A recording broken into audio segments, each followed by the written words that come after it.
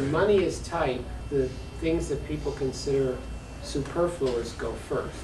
You really need art? I mean, yes, but no.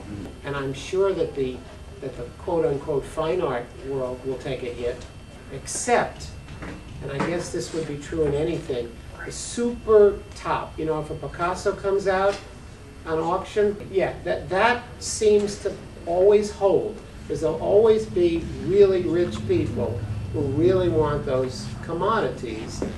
I mean, the world I work in is not that world. And so if I'm going to work on a series of book covers, they may have a meeting in their office and say, well, how much is this going to cost?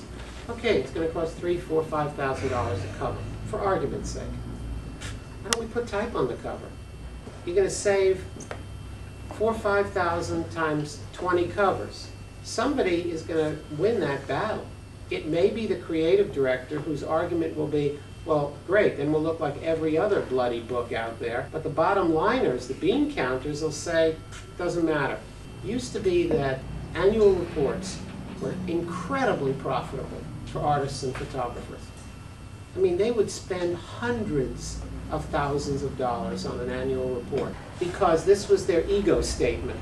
Now, it's like, well, what will our investors say when they get a statement saying $400,000 for an annual report? Well, you know, put it on toilet paper.